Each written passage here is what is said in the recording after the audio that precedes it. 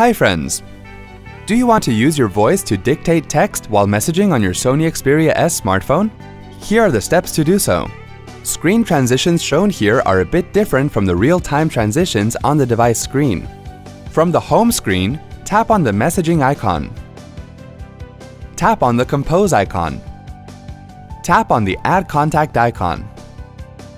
Tap on the desired contact to add. Tap on done. Tap on text body. Tap on speaker icon on the keypad and speak. Once done, tap on the send button. See? That wasn't hard at all. Thanks for watching. To check out more related tech videos, click here. If you have any query or want to share something with us, click here.